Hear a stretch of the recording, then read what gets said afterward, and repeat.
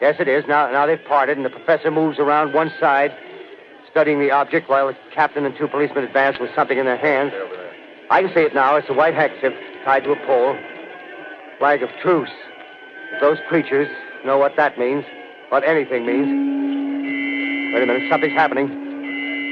Humped shape is rising out of the pit. I can make out a small beam of light against a mirror. What's that? There's a jet of flame springing from the mirror, and it leaps right at the advancing men. It strikes them head on.